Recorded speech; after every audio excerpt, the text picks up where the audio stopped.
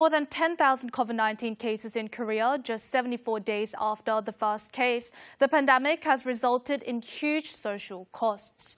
To alleviate some of those costs, there have been calls for the disclosure and verification of the performance of what is known as primer, a core substance of amplifying genes to diagnose the coronavirus.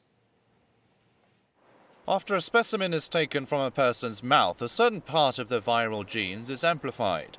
Primers, a short nucleic acid sequence that attaches to certain viruses, play a key role in diagnosing the virus. When a virus is detected through gene amplification, a fluorescent substance appears to show if the test is positive or negative. The primer used to detect COVID-19 cases in Korea has been developed recently by the Institute for Basic Science.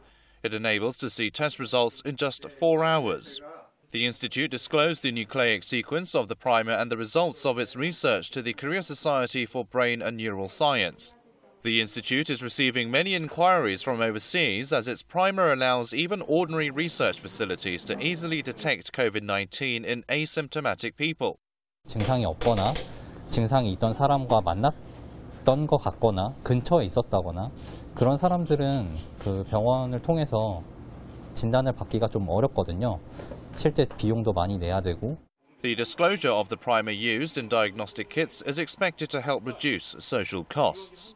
However, in Korea, the performance of primers and their evaluation data are not disclosed properly because they are regarded as businesses' intellectual property.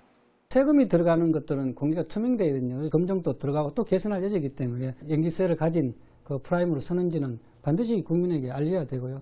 Experts point out that primers and their performance evaluation should be verified thoroughly to prepare for viral mutations and to enhance diagnostic accuracy.